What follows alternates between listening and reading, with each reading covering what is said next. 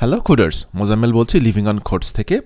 আমরা আমাদের প্রজেক্টে গত টিউটোরিয়ালে যেটা দেখলাম যে যদি আমাদের একই ইউজার নেমে দুটা এন্ট্রি আমরা করতে যাই সেক্ষেত্রে কিন্তু আমাদের একটা এরর পাচ্ছি আমরা, তাই না? তো এই টিউটোরিয়ালে আমরা ওই এররটা হ্যান্ডেল করা শিখব। তো ওই এররটা আমরা দেখি যে আমাদের যে লগ ইন কন্ট্রোলার আছে, আমরা যদি আমাদের প্রজেক্টে যে লগ ইন কন্ট্রোলারটা ওপেন করি, এখানে আমরা যে জায়গাতে আসলে ওই ইনফরমেশনটা সেভ করছি সেটা হচ্ছে ক্রিয়েট অ্যাকাউন্ট। তো আমাদের ক্রিয়েট অ্যাকাউন্টটাতে আমরা চলে যাই, এই যে ক্রিয়েট অ্যাকাউন্ট। হ্যাঁ, তো ক্রিয়েট অ্যাকাউন্টে এখানে আমাদের যেই মেথডটা আছে আমরা এখানে ডু ক্রিয়েট করছি, ঠিক আছে। যদি কোনো এরর থাকে সেক্ষেত্রে আমরা এইখানে ওইটাকে হ্যান্ডেল করতে পারি। হ্যাঁ, তো আমরা যেটা করতে পারি, আমাদের যখন এখানে ইউজার সার্ভিস ক্রিয়েট করছি আমরা এইটাতে আমরা চাইলে একটা ট্রাই ক্যাচ নিয়ে আসতে পারি। তো আমি আসলে শুরুতে দুইভাবে দেখাবো। প্রথমে আমরা দেখাবো যে আমরা যদি কোনো এক্সেপশন পাই, এক্সেপশনটাকে আমরা হ্যান্ডেল করব, আর তারপর আমরা এই কোডটাকে আরেকটু ইমপ্রুভ করব যাতে আমাদের রেগুলার ফ্লো অফ প্রোগ্রাম এক্সেপশনের উপর ডিরেক্টলি ডিপেন্ড না করে। সেক্ষেত্রে আমরা এক্সপ্লিসিটলি চেক করে আসবো যে ইউজারটা এক্সিস্ট করে কি না। তো আমরা এখানে সেটার জন্য করতে পারি, আমরা এটাকে একটা ট্রাই ক্যাচে নিয়ে আসি। হ্যাঁ, এটাকে আমরা ট্রাই ক্যাচের মধ্যে যদি নিয়ে আসি এবং আমরা কি ক্যাচ করব, আমরা এখানে ক্যাচ করতে পারি ডেটাবেজ এক্সেপশনটা ক্যাচ করতে পারি, যেটা আমাদের রেগুলার স্প্রিং একটা, দেখি আমাদের ডেটাবেজ এক্সেপশন যেটা ডেটাবেজ এরর হ্যান্ডেলার, এটা তো যেতে চাইনি, ডেটাবেজ এরর হ্যান্ডেলারটা আমরা একটু ওপেন করি। হ্যাঁ, ডেটাবেজ এরর হ্যান্ডেলারে আমরা দেখতেছি ডেটা অ্যাক্সেস এক্সেপশন যেটা আছে। হ্যাঁ, এটা সাধারণত স্প্রিং সবসময় এটাকে এক্সটেন্ড করে তার এররগুলো, তো আমরা ওইটাই এখানে দিতে পারি। আমরা এখানে লিখি data access exception, there you go, আমরা ই দিলাম এবং আমরা দেখি যে এইটার ক্লাসটা কি।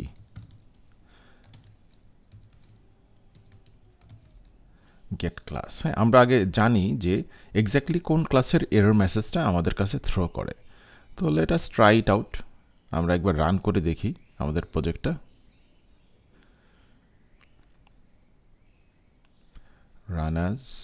run on server, always use this project.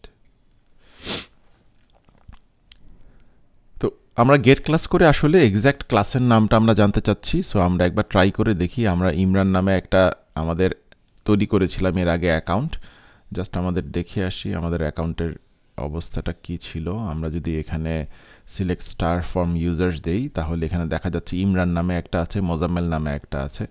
আমরা যদি ইমরান নামে আরেকটা ক্রিয়েট করতে যাই আমরা, তাহলে ক্রিয়েট ইউজারে দিলে এখানে একটা এরর দেওয়ার কথা আমাদের কনসোলে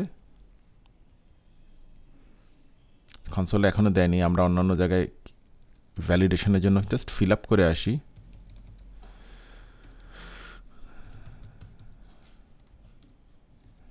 এটা লাগবে না। সো এখন একটা এরর তো দেওয়ার কথা। হ্যাঁ, এই যে ডুপ্লিকেট কি এক্সেপশন এরর কিন্তু এখানে দিয়েছে, যদিও আমাদের এখানে ফরওয়ার্ড করে দিয়েছে আমাদের প্রোগ্রাম ফ্লোতে, আমরা এটা হ্যান্ডেল করিনি, কিন্তু ব্যাক এন্ডে আমাদের কিন্তু একটা এরর দিয়েছে ডুপ্লিকেট কি এক্সেপশন। তাহলে এই ক্লাসটা আমরা ইউজ করব। আমরা আবার আমাদের কোডে চলে যাই এবং এইখানে আমরা এক্সেপশনটা যেটা ক্যাচ করব সেটা হচ্ছে ডুপ্লিকেট কি এক্সেপশন। হ্যাঁ, এটাকে ইম্পোর্ট করে নিই এবং এই এররটা যে আমরা এখানে ক্যাচ করছি এখানে এখন আমরা বলে দিতে পারি এক্স্যাক্টলি কোন এরর আমরা আমাদের রেজাল্টে পাঠিয়ে দিতে পারি, যাতে ওই এররটা আমাদের ইউজারের ফর্মে চলে আসে। হ্যাঁ, সেটার জন্য আমরা যেটা করব, আমরা এইখানে বলে দিতে পারি যে এই যে বাইন্ডিং রেজাল্ট যেটা আসছে এই রেজাল্টটা আমরা ইউজ করতে পারি এবং এখানে বলতে পারি রেজাল্ট ডট রিজেক্ট ভ্যালু দিয়ে আমরা এখানে বলে দিতে পারি যে কোন ফিল্ডের জন্য আমরা রিজেক্ট করছি। তো আমরা তো করছি ইউজার নেমের জন্য, ইউজার নেমটা। আচ্ছা, এখানে এরর কোডটা এটা হচ্ছে একটা কি ভ্যালু, কি ভ্যালুটা হচ্ছে আমরা যখন আমাদের এই এরর মেসেজগুলো একটা প্রপার্টিজে নিয়ে যাব বা একটা আলাদা ফাইলে নিয়ে যাব, তখন এই কি এর এগেনস্টে আমরা আমাদের মেসেজটা ডিফাইন করে দিতে পারি। এখন এটার তেমন কোনো ইম্পর্টেন্স নাই এই কি ভ্যালুটার। তারপর আমরা এখানে একটা ডামি ভ্যালু দিয়ে রাখতে পারি,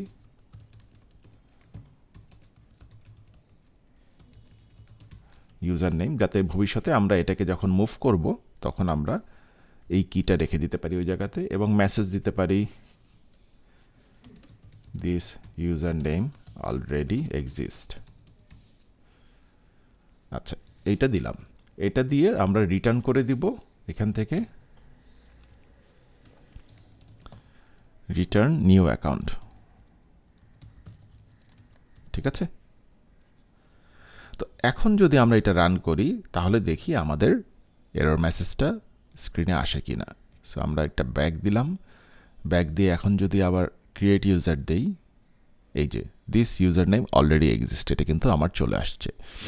বাট আমরা যদি আমাদের সোর্স কোডে যাই, হ্যাঁ, সোর্স কোডে গেলে আমরা দেখতে পাচ্ছি যে এখানে আমরা কিন্তু আমাদের প্রোগ্রামের ফ্লোটা রিলাই করছি একটা এক্সেপশন থ্রো করার উপরে। তো এইটা আসলে বেস্ট প্র্যাকটিস না, এটার চেয়েও ভালো প্র্যাকটিস হচ্ছে আমরা আসলে চেক করে আসতে পারি যে আমাদের ইউজার আসলেই এই ইউজার নেমটা এক্সিস্ট করে কি না। তো আমরা এখন সেই কাজটা করব।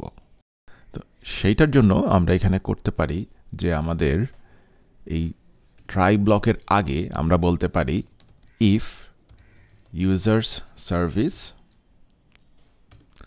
Dot exists.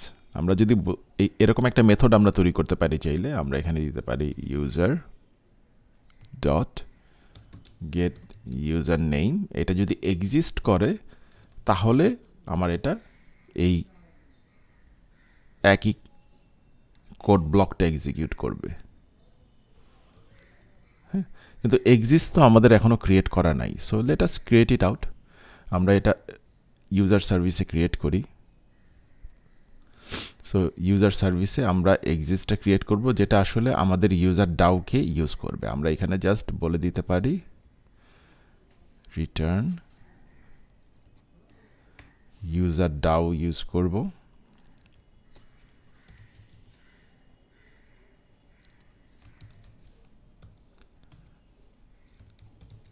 exists username users DAO। ঠিক আছে, তো এই মেথডটাও তো ক্রিয়েট করা নাই, আমরা এখন এই মেথডটা ক্রিয়েট করে নিব ইউজার্স ডাওয়ে। সো এইখানে এখন আমরা আমাদের কোয়ারিটা লিখব। এখানে আমরা ডিরেক্টলি লিখতে পারি, আমরা রিটার্নটা করব, রিটার্ন ফলস এখানে থাকুক, আগে আমরা আমাদের কোডটা লিখে নিই এখানে। সেটা হলো jdbc dot query for objects নামে একটা মেথড আছে। হ্যাঁ, কোয়ারি ফর অবজেক্ট। এখানে আমরা এসকিউএল কোয়ারি যেটা দিব সেটা হচ্ছে, দেখা যাচ্ছে এখানে আমরা সিলেক্ট কাউন্ট স্টার, মানে পেছনে চলে গেল, কারণ পেছনে যেতে চাই নাই, count star from user wire user name equal to user name. আচ্ছা, এইটাতে আমরা একটা প্যারামিটার ম্যাপ পাঠাতে হবে ওই কোলন ইউজার নেমের জন্য। আমরা সেটার জন্য এখানে বলে দিতে পারি new map SQL parameter source. হ্যাঁ, এটার ভেতরে আমরা এখন দিয়ে দিব ইউজার নেমটা, ইউজার নেম, এবং সেটাতে আমরা ইউজার নেমটা পাস করে দেব আমাদের যেটা প্যারামিটারে আসছে, এবং রিকোয়ার্ড টাইপ যেটা, এটা রিটার্ন টাইপ করবে ইন্টিজার ডট ক্লাস। সো এইটার টোটাল ভ্যালু আমরা যেটা আসছে, হ্যাঁ, এইটার যদি আমার এই ইউজার নেমটা এক্সিস্ট করে এইটা আসলে 1 হবে। যদি এই ইউজার নেম নিয়ে আরও বেশি থাকতো আমাদের ওই টেবিলে, তাহলে যতগুলা রো আসে ততগুলা কাউন্ট এখানে আসবে। তো আমি রিটার্ন করে দিতে পারি এইটা গ্রেটার দ্যান 0, এবং we can just return this. তাহলেই আমাদের কোডটা কাজ করার কথা। ঠিক ঠিক আছে। সো আরেকবার দেখি যে আমরা কি করলাম, পুরো ফ্লোটা আরেকবার দেখি। এটা তো ব্যাকগ্রাউন্ডে কম্পাইল করছে। আমাদের user service log in controller, এটাকে সেভ করলাম। তাহলে আমরা এখন চেক করছি যে আমরা ইউজার সার্ভিস থেকে চেক করছি যে আমাদের এই ইউজার নেমের কোনো ইউজার এক্সিস্ট করে কি না, এবং যদি এক্সিস্ট করে তাহলে আমরা রিজেক্ট ভ্যালুটা পাঠিয়ে দিচ্ছি, যেটা আমরা এক্সেপশনে করেছিলাম। ইউজার সার্ভিসে আমরা ডাওকে কল করছি একই মেথড দিয়ে। ইউজার ডাওয়ে যে আমরা ওই মেথডটা ইমপ্লিমেন্টেশন করলাম, যেখানে কোয়েরি ফর অবজেক্ট একটা জেডিবিসির একটা টেমপ্লেটের একটা মেথড ইউজ করলাম, যেই মেথডটা আসলে আমার এই এসকিউএল কোয়েরিটা রান করে আমাকে রিটার্ন করতেছে যে কতগুলা নাম্বার অফ অবজেক্ট আমার টেবিলে আছে with the same user name. আমরা সেটা রিটার্ন করে দিচ্ছি, সেটার একটা বুলিয়ান ভ্যালু রিটার্ন করছি। যদি ওটা 0-র চেয়ে বেশি হয় ওটা 0 হবে, যদি এক্সিস্ট না করে তো আমরা তাহলে এখন প্রোগ্রামটা রান করে দেখি। এটা তো ব্যাক এন্ডে কম্পাইল করছেই। সো আমরা যদি এখানে log in কন্ট্রোলারে this user name already exist, আমরা এখানে জাস্ট একটু মেসেজটা ডিফারেন্ট করে দেই, প্লিজ চুজ ডিফারেন্ট নেম, তাহলে বুঝতে পারবো এটা থেকে এক্সিকিউশনটা হচ্ছে। হ্যাঁ, তো আমরা আমাদের প্রোগ্রামে চলে যাই।